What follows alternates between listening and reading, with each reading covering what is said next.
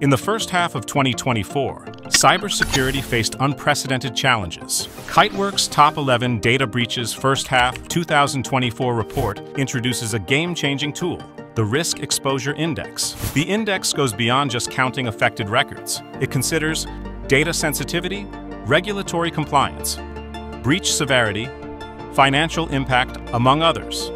Surprisingly, the largest breaches weren't always the riskiest.